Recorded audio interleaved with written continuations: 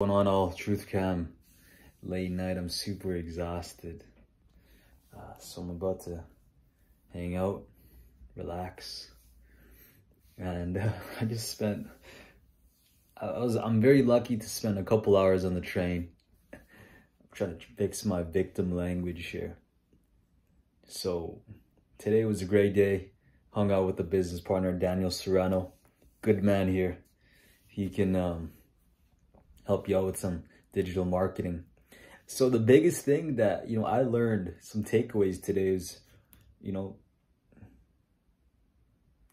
into fear. I always like to do things that are scary. So, even when I got on the train today, I was like, I'm not going to wear my mask. So that was scary for me. I didn't want to get yelled at.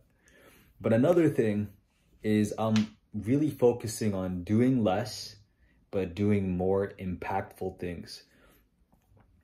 So I used to do so much things, used to do everything. But now that I have a team, I'm starting to look at it as a leader from a CEO, commander level, and ask myself, hey, what is the highest impact thing I could do today that will cover up everything else?